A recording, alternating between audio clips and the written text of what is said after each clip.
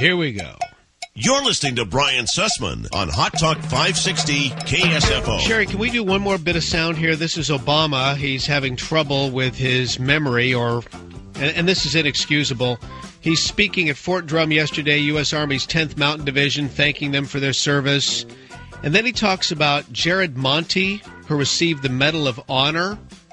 Would you please listen to this for just a moment, and then I'll explain how he really screwed up. Go ahead, Sherry. Yeah, I had the great honor of seeing some of you because a comrade of yours, Jared Monte, was the first person who I was able to award the Medal of Honor to, who actually came back and wasn't receiving it posthumously.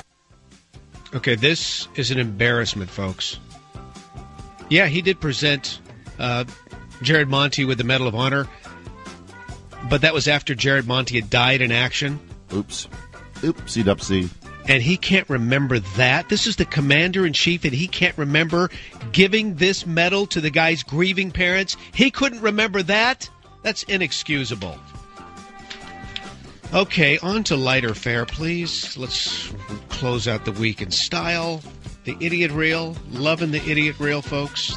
The politicians, celebrities, luminaries, whack jobs who say things that would make, a normal person like us bury our heads in a bottle of rum. Obama, he's bringing the troops back home. Jon Stewart, the comedian, says, I'm not an activist. I'm not a lefty.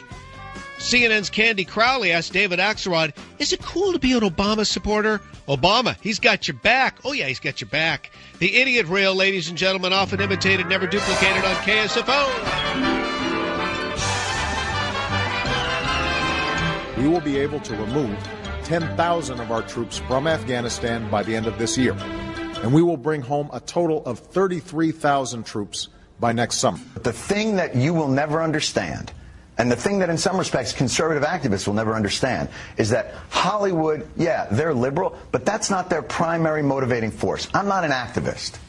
I'm a comedian. It's not as cool to be an Obama supporter now. How do you get cool back into this? Let me say, first of all, I find it as cool to be an Obama supporter. I believed that discrimination because of somebody's sexual orientation or gender identity ran counter to who we are as a people. And it's a violation of the basic tenets on which this nation was founded. When did I say to you, I'm only a comedian? I said I'm a comedian first. That's not only. Being a comedian is harder than what you do. I finally felt sorry for Anthony Weiner at that press conference with people heckling him, making him a further spectacle.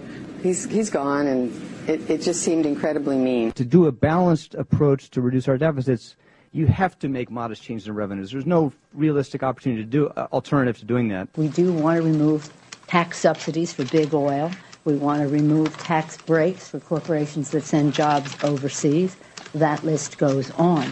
It almost makes you wonder if they aren't trying to slow down the economy recovery intentionally for political gain. We expect the unemployment rate to continue to decline, but the pace of progress remains frustratingly slow. America, it is time to focus on nation building here at home. He is so good at understanding that you just keep building.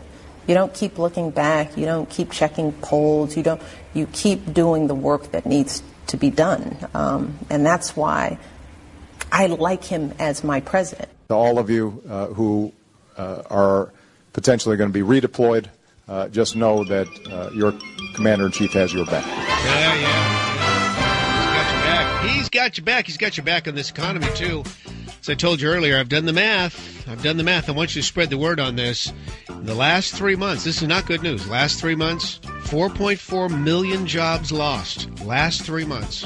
Last full year of the Bush administration, 2.6 million jobs lost. We thought that was bad.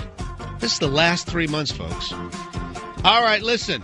Let's just make it a great weekend. We're going to take this state back. We're going to take this country back. We're here on KSFO to do this for you. Just a moment, we got